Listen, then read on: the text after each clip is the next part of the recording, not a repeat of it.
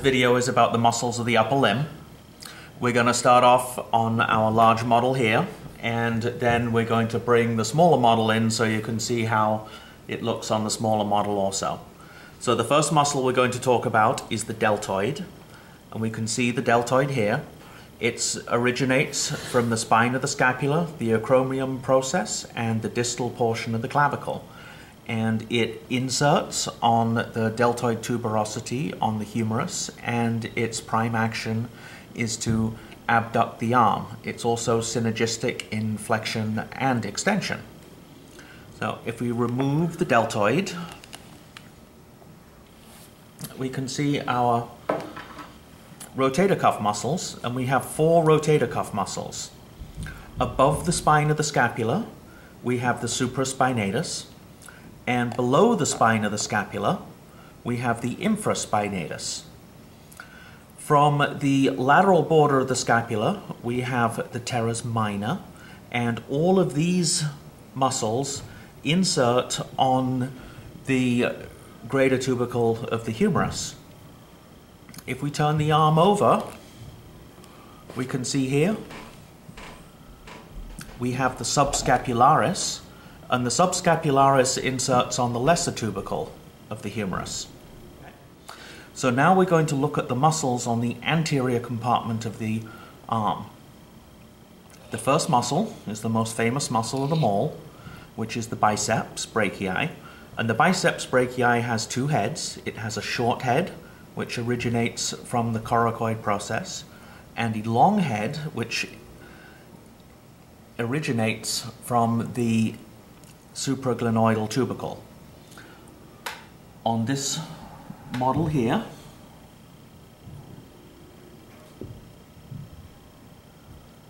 we can see the long head of the biceps brachii and the short head. The short head originating on the coracoid process, and the long head originating on the supraglenoidal tubercle.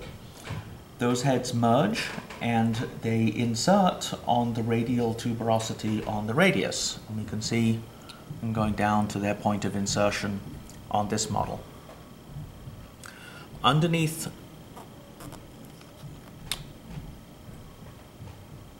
the biceps, we have the strongest flexor, and this is the brachialis. It originates on the anterior humerus, and it inserts on the coronoid process.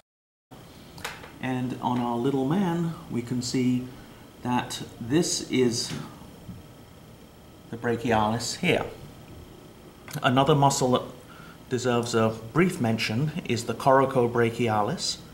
This muscle originates on the coracoid process and inserts on the humerus.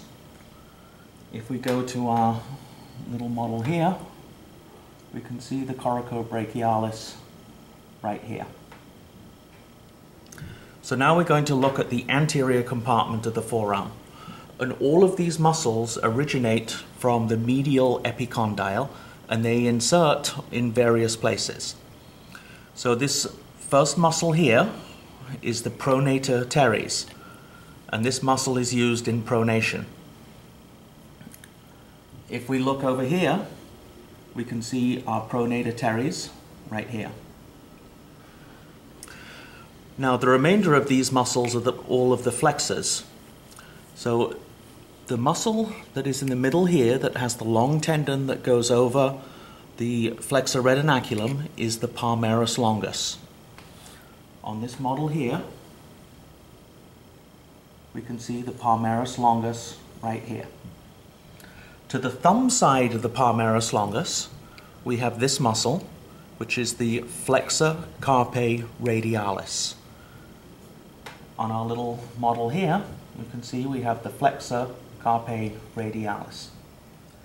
On the little finger side, we have the flexor carpi ulnaris, and that can be seen on this model here.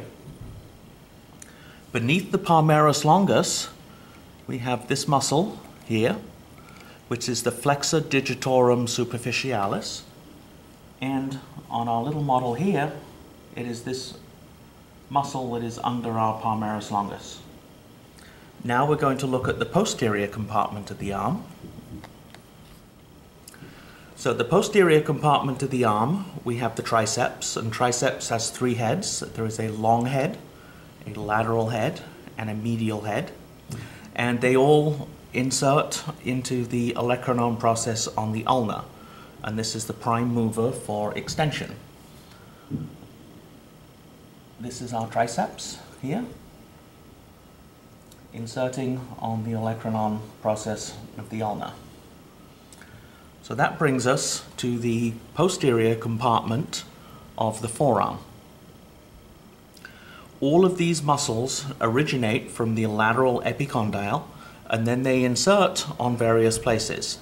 So the first muscle we're going to look at is this muscle here, which is the brachioradialis. And the brachioradialis inserts on the radius and is a weak flexor of the arm.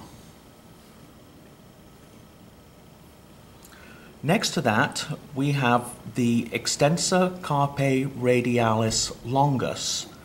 So this muscle extends the wrist, and on this model here, we can see that this is the extensor carpi radialis longus. Right next to that, we have the extensor carpi radialis brevis. So this is the same muscle, but a little bit shorter. So this is the extensor carpi radialis brevis. Right next to that, we have the extensor digitorum, which is right here. And on this model here, this is our extensor digitorum. And then the next muscle over,